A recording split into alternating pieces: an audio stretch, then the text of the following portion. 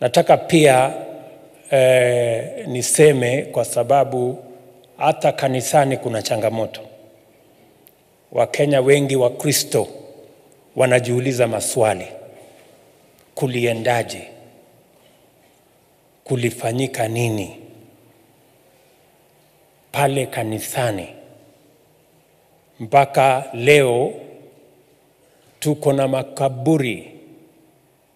Wananchi wengi wamepita sasa, wananchi 200 wamepoteza maisha yao katika mahali ambapo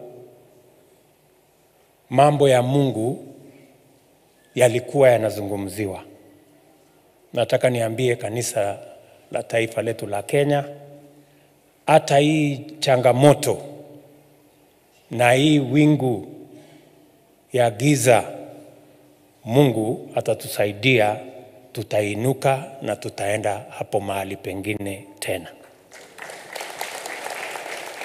And as a government, we have taken the decision that we are going to deal with the individuals that abuse the sanctity of faith and the word of God in a manner that we deal with all the other criminals, because we do not want an iota of blame on the church. We do not want any blot to be on the church because of the activities of a few people. We know, like the way Daniel says in Daniel 11:32, that they who know their God, they will be strong and they will do exploits.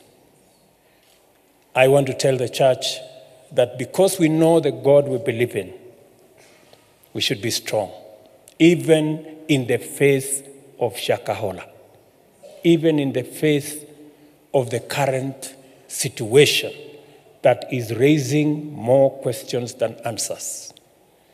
And I want to assure you that the government of Kenya is going to get to the bottom of what really happened. Give us a little time.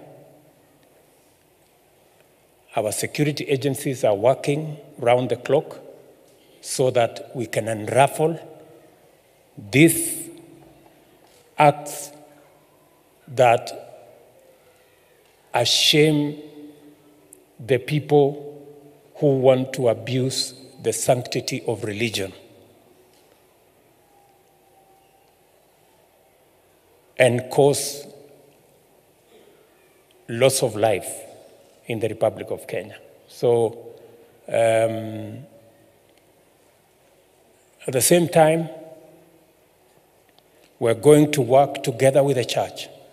We're going to work together with the religious organizations so that we prevent anything like this from ever happening again in the Republic of Kenya. I want to ask our religious leaders, I want to ask our religious fraternity that we work together towards formulating what our religious leaders and institution will give us as the benchmark, how we avoid situations where individuals abuse religion to extort from people and to even destroy lives of people.